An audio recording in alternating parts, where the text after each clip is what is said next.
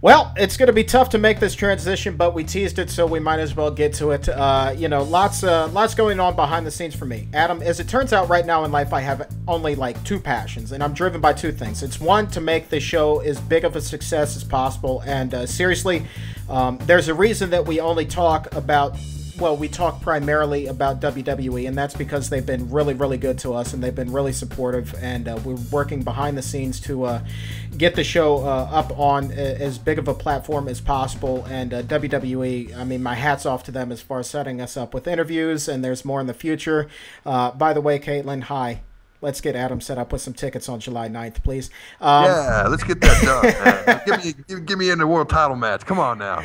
That would be awesome, man. You talk about marking out. I would mark out huge if you wound up on TV on WWE. That'd be awesome.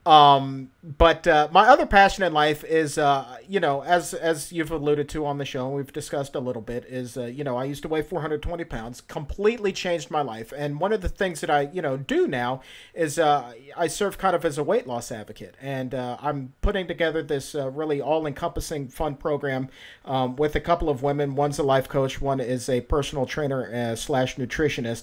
And we're putting together just kind of a fun little quirky program, fun and quirky. That's just kind of the theme of my life that we really hope is going to pay off for people. But the big announcement is CBS, who I work for full time, is really giving me a heck of an opportunity, nay, a hell of an opportunity to really kind of share my story on as big of a platform as possible. So effective here in the very near future, I'm kind of going to be the fitness guru for CBS DC. I'm going to be writing a lot about my journey, my weight loss, what I was able to do. Believe it or not, I did it all without going to the gym once. Lost 250 pounds. Going to be writing all about that on cbsdc.com. We're going to throw up some videos, do a lot of interviews, and hopefully, we can make a success of Chuck's journey, or whatever the working title is, on cbsdc.com, and then, go national with it. So, I'll just be one of those new fitness personalities, just a little Chucky C style, and I'm very much looking forward to that. And hats off to CBS. Thank you for the opportunity. Hey, man, congratulations. You truly are a weight loss champion. A guy, I mean, I read your thing, and you read it was like 9,000 or 10,000 calories daily. And as I've said before, I've seen you eat, and this just isn't, you didn't just get the surgery and just, lose the weight. Like, you are dedicated to keeping it off, and it really is a life change for you.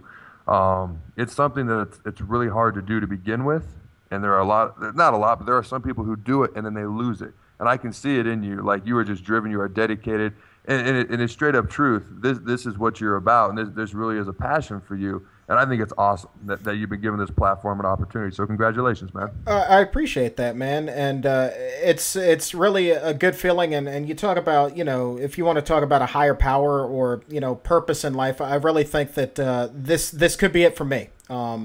Just to kind of pay it forward, share the story, and give hope and support to people that otherwise wouldn't have it. And, you make fun of me for being a midget and for being a small guy, but I'd rather be, a small midget at this current weight than, just a short, overweight, round mound of sound that couldn't even walk up a flight of stairs. And now I run at a minimum 25 flights a day while I'm at work, just to maintain the weight loss. It's little tips and tricks like that I'm going to be writing about on cbsdc.com, and certainly throwing a lot of my patented personality on there as well. But I'm really excited about this and the forthcoming program, and Fourth and Pain, man. I mean, honestly, Adam, I got this feeling inside of me, like in the next 6 months, something great is literally going to happen, and dreams are going to come true. And this program and your friendship and support to this, jokes aside, has really just meant a whole hell of a lot to me. So thank you.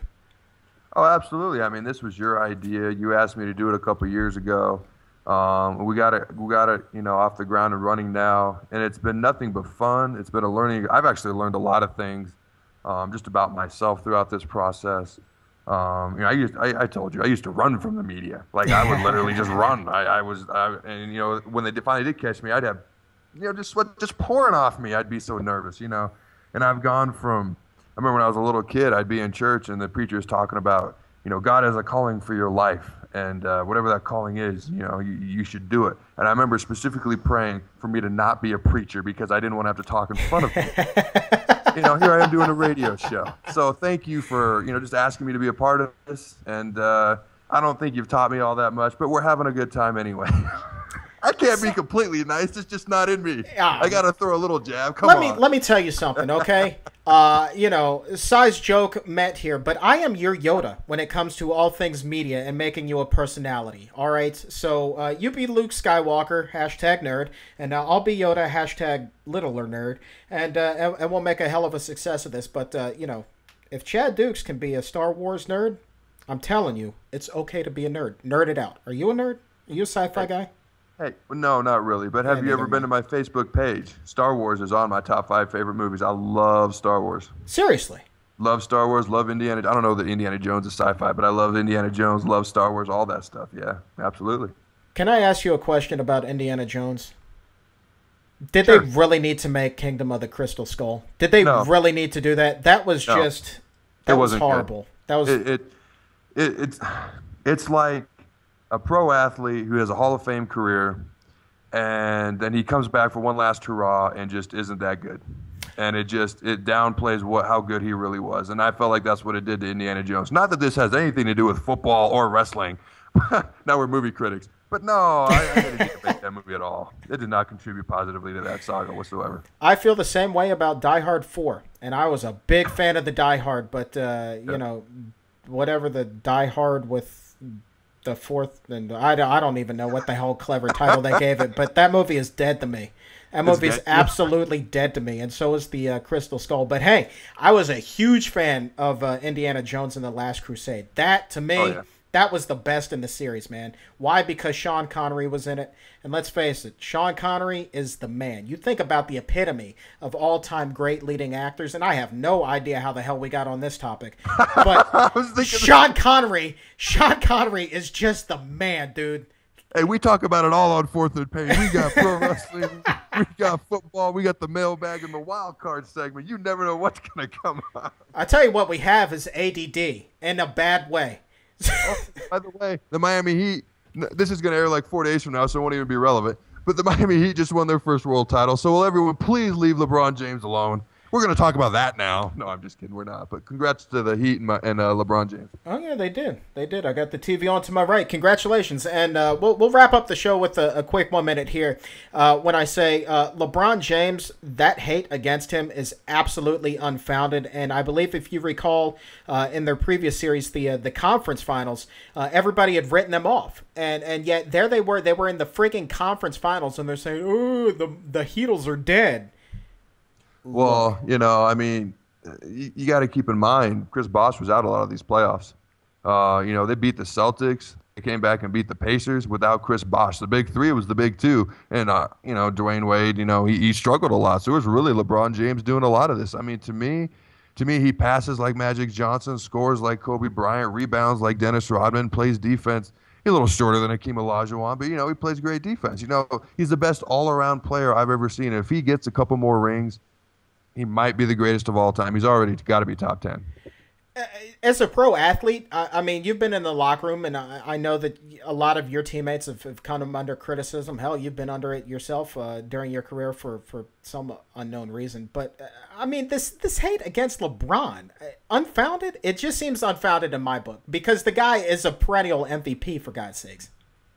Well, I think it all started when he went to Miami with the decision, with the show, the celebration they had when he went down there. It wasn't done the best way. I'll tell you that right now. But I've been rooting for Miami ever since that happened. You know why? Because most everybody hates them.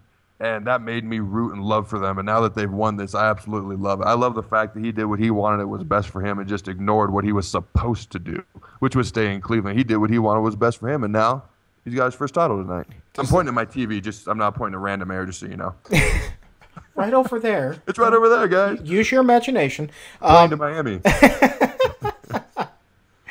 But yeah, congratulations to the Miami Heat.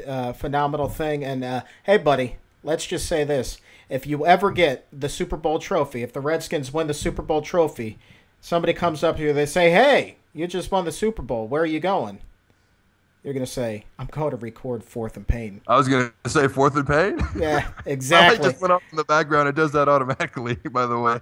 That's cool. Hey, man, we're in overtime, dude. I know that you got to run. I think that you got date night tonight or something to that effect. The kids are asleep, and, the parents are going to go be adults. So go. Have fun, man. Thank you for the show. Absolutely. Peace out, home skillet. All right. Thanks for putting up with our weirdness. He's Adam Carriker. I'm Chuck Carroll. Check us out online, fourthandpain.com, on Twitter @fourthandpain. His handle is Big Papa Pump 94. Mine is the Chuck Carroll. I think that about covers it. I think that's everything. All right. Fourth and Pain. We're out of here.